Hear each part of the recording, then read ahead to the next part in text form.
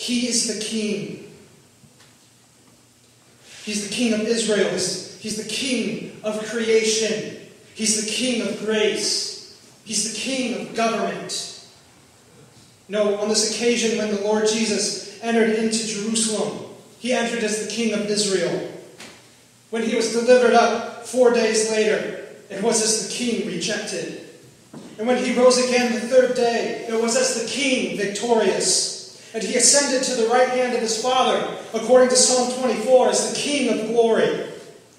And thank God he's coming back again someday as the King of glory. And without saying this is the proper exposition or the exegetical interpretation of the 24th Psalm, it's still a wonderful thing to realize that you were invited to fling open the gates. And I don't care if it's the gates of your home, or the gates of your hearts, or the gates of the church, or the gates of the nation. But when the gates are flung open, the King of glory will come in. You know what's wrong in your life today? If it's all wrong, what you need is the entrance of the King of glory. If your home is in darkness and confusion, you need the entrance of the King of glory. If the church is dead, it needs the entrance of the King of glory. If America is perishing, and it is, it needs the entrance of the King of glory. And bless God where the gates are flung open. And let me tell you, that in itself is a product of grace, for it's all of grace. But when the gates are flung open, the King of glory shall come in. Jesus says, don't be blinded by first appearances. I am the King. The Romans, they probably would have laughed at that. As they see him coming, the king riding on a donkey. Come, it's Roman Caesars, don't ride on donkeys. But don't be fooled by appearances. Jesus says, I am the King. I think there's a second reason why he asserted himself with such publicity at this time, and why he revealed himself as the King, and that is to show us his love. See, the atoning blood of the Lamb of God was about to be shed. He came to Jerusalem to die, and he desired that all should know it. When the time came for him to die, he made a public entry into Jerusalem. And by doing this, he was proclaiming that the events of a few days later would not be as the high priests wanted it to be. It would not be something done in secret or done in a corner. By gathering the thousands around him and by focusing this public attention on himself, Jesus was guaranteeing that everybody in Jerusalem would understand and be aware of what was happening on that dreadful day of crucifixion. So by drawing attention to himself, he was saying, today you see me as the King. Follow me 4 days and you'll see the King become the Lamb. See, the sufferings that he would shortly endure were completely voluntary. Just as Jesus Christ was able to make winds and waves and diseases and devils submit to his authority, so he was also able, when it pleased him, to turn the minds of men according to his will. We read in some of the accounts how the men of Nazareth could not hold him, but when he chose to pass through the midst of them and go his way. The angry Jews of Jerusalem couldn't detain him when they would have laid violent hands on him in the temple, but going through the midst of them, he passed by. Above all, the very soldiers who apprehended him at the garden at the first went backward and fell to the ground. See, there's something about our Lord during his whole earthly ministry, as the prophet Habakkuk says, which was a mysterious hiding of his divine power. He had almighty power when he was pleased to use it. You might wonder, why then did he not resist his enemies? Why did he not scatter that band of soldiers who came to seize him like chaff before the wind? And I think there's but one answer to that this morning. He was willing to suffer and die in order to procure redemption for a lost and ruined world. And he had undertaken to give his life as a ransom that we might live forever. And he laid his life down willingly on the cross with all the desire of his heart. He did not bleed and suffer and die because he was vanquished by a superior foe and could not help himself, but because he loved us and rejoiced to give himself for us as our substitute. He did not die because he could not avoid death, but because he was willing with all his heart to make his soul an offering for sin. F.B. Meyer has noted in his commentary on the Gospel of John that it was love, and only love, that kept him standing before Pilate, bending beneath the scourge of soldiers, hanging in apparent helplessness on the cross. It was not the iron hand of relentless fate, not the overpowering numbers of closely woven plans of his foes, not the nails that pierced his quivering flesh. No, it was none of these. It was not even the compulsion of the divine purpose. It was his own choice, because of a love that would bear all things, if only it might achieve redemption for those whom he loved more than himself. May we always bear in mind those wonderful words of the apostle. He loved me and gave himself for me. How great then is the tenderness and the compassion of Christ toward a world of lost and guilty sinners. As Jesus drew near to the city for this last time, knowing full well the character of the inhabitants of the city, their injustice and their cruelty and what they were about to do to him in a few days' time. Yet as we read in our passage this morning, he stopped and he wept over it.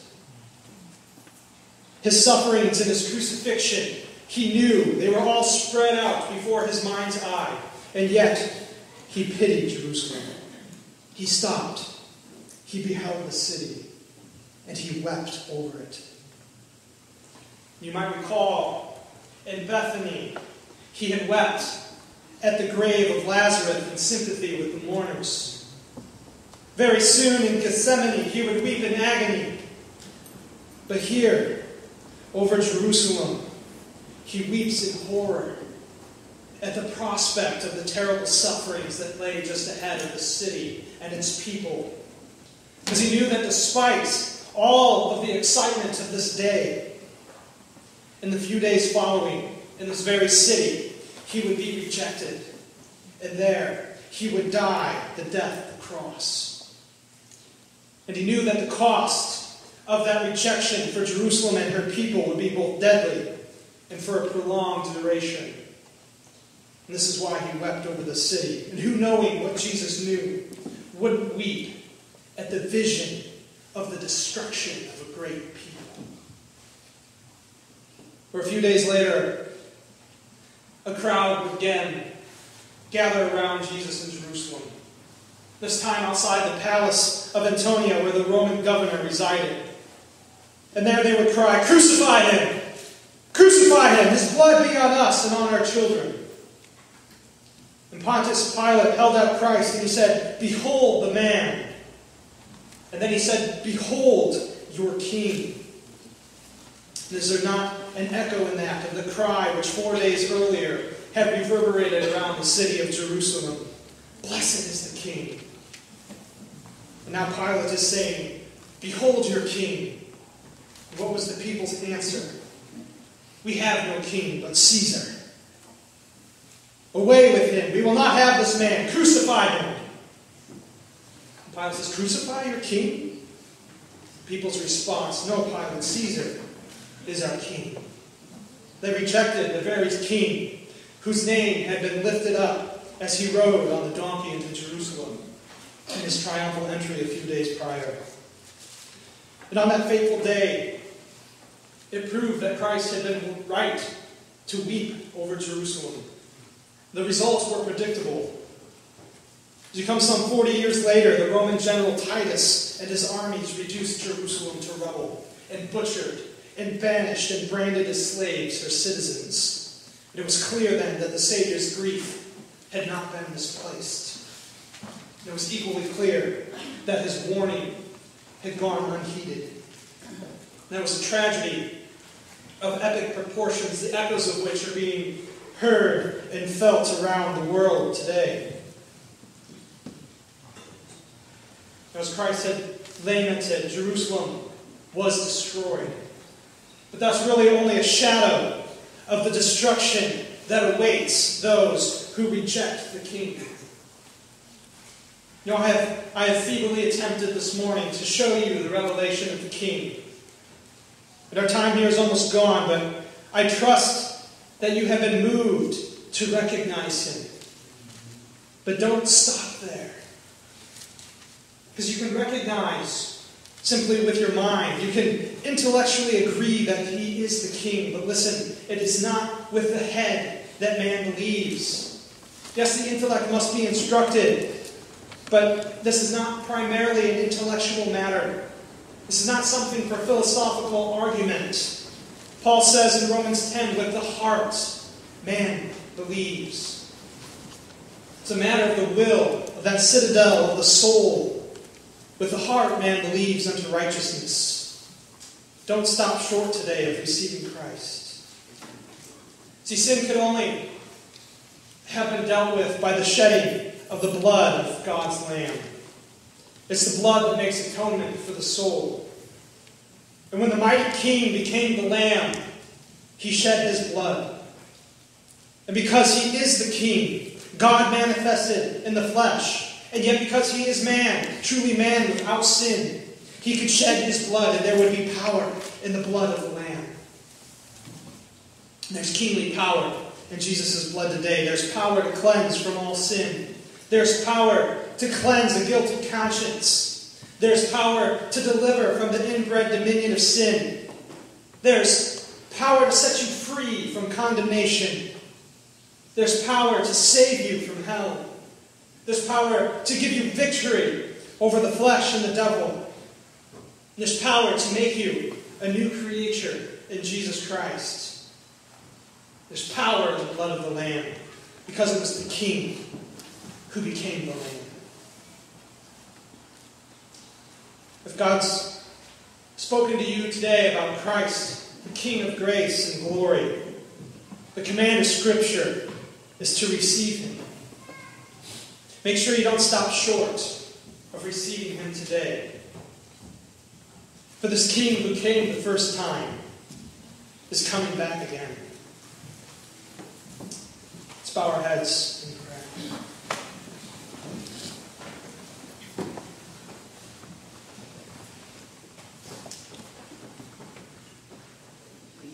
Today, after this feeble presentation of the Word, I don't think that we can deny the identity of this King. He is God. He is man. He is the Savior. I think most of you here today would at least intellectually recognize his claims. But will you receive him as your King, and your Savior, your Lord? The King laments the folly of sinners who stand outside the kingdom of his grace. Now, I can't save you this morning. But if you wish to seek me out after the service, I can tell you of the one who can. Come, let us reason together, saith the Lord. Though your sins be as scarlet, they shall be as white as snow. Come, reason, repent, and receive the King. As Pilate was later to say those famous words, what shall I do with Jesus, who is called the Christ? Whatever he may have meant by those words, you know the meaning of them for you today. What will you do with Jesus? Will you recognize him? Will you receive him? Receive him and be saved, for the King will enter in. And if the Bible takes so much time to record the entrance of the King into the city that rejected him, how much more does heaven prize the entrance of the King into the heart of him that receiveth him? Won't you receive the King today? For as many as received him, to them he gives the power to become the sons of God, as many that believe on his name. And if you're saved here today, he demands your obedience. Do you recognize him as Lord? Do you bow before his authority? Have you surrendered your life as a willing vessel fit for your master's use? O King of my life, I crown thee now. Thine may the glory be. Forsaking the world, place the cross before you this morning.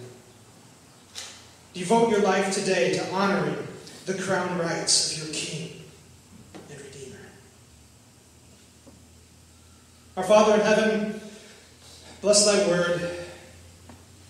We thank you today for this revelation of Lord Jesus Christ as our King. What a wonderful Savior is Jesus. My Jesus, what a wonderful Savior is Jesus, my Lord. God, bless thy word to every heart this morning.